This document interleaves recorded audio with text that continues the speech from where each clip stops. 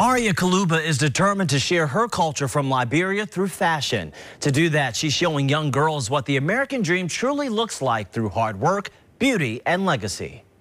Come on, girl, you could do it. On the first try?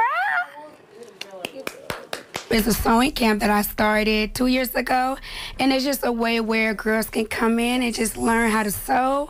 Aryea Kolubah is driven by her passion to create and cultivate a vision for clothes. She's pouring her heart into helping young girls as young as 6 years old. I mean, at that age, I was so intrigued about the sewing machine. I was so intrigued about fashion. So imagine me at that age and where I am now. So it's just my love to teach, to educate, and it's just a fun way to get girls involved in extracurricular activities. Speaking of where she is now, Kolubah has opened her own clothing boutique, which bears her name in Butchel, a name that represents the legacy of her late father, who died in a 2011 fire while trying to save her. By the grace of God, I'm alive today, but my father didn't make it. And he was the breadwinner. He was a single father, taking care of his 2 girls in school and doing the right thing, but tragedy hit and our life changed forever. This can be thrown on over jeans. Change for the better. After her father's passing, Kolubah created the Fashion Club at Jeff High School before attending college in California. She got so good at designing clothes that her work was featured in New York Fashion Week. 2 times in a row, back to back. No big deal.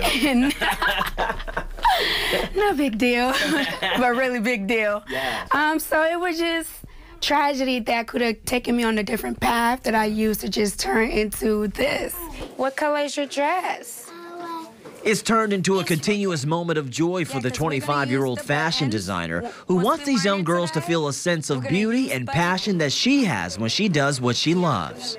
That moment is when I design a garment and just walk away from it and just not even think about all the sweat and time that went into it, and having people come in and look at it and just like, wow, that is amazing.